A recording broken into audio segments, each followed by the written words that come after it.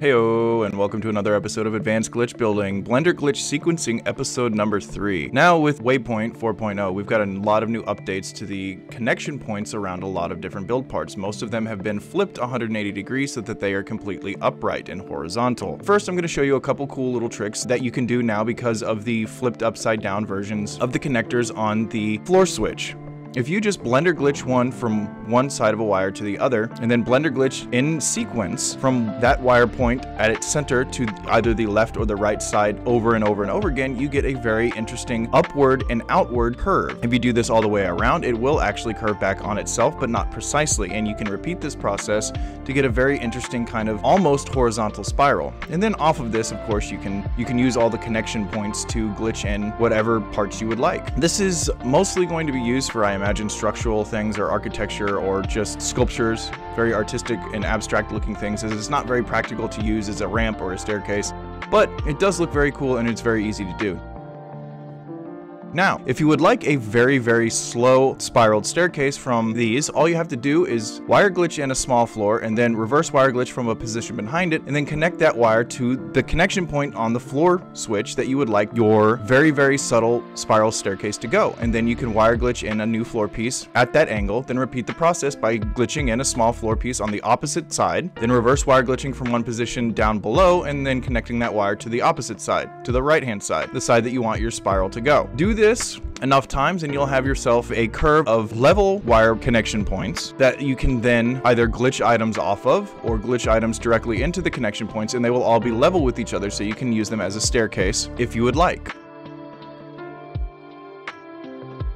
Next, I'm going to show you a trick that can be used with just about any of the new build items that have innate connection points that are all upright.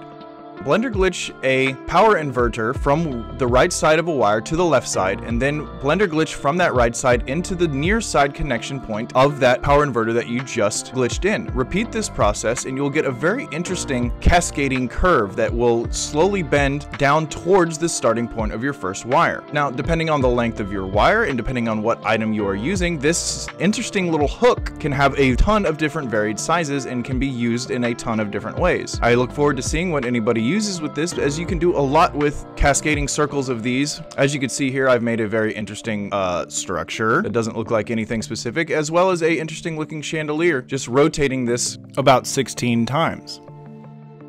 Lastly, for this episode, we're going to go over a very simple circle of pill lights you can make simply by blender glitching one into the next one. If you have a wire and you blender glitch from one end to the other and then blender glitch from that end of the wire to the connection point on the pill light, and then repeat the process from the previous pill light's connection point to the next one, blender glitching in a new pill light, and as long as you keep looking at it perfectly straight, you will eventually get yourself a near perfect circle, a near perfect ring of pill lights. You'll know by the time you get to the end if you were looking at them straight or if you had any bad pulls, because you will line up with yourself very nicely at the very end of the sequence. There is a lot you can do with this. You can glitch other items into those connection points to get different directions and different facing connection points to snap other items in, but when you do this, you'd need to be careful because deleting any items, almost any items that you glitch into these points on the pill lights will also delete the pill lights when you delete them. So be careful what you choose to use.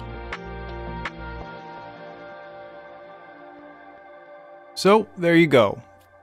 4 blender glitch sequences that can be utilized in a uncountable number of ways. I really look forward to seeing what you guys can come up with this stuff.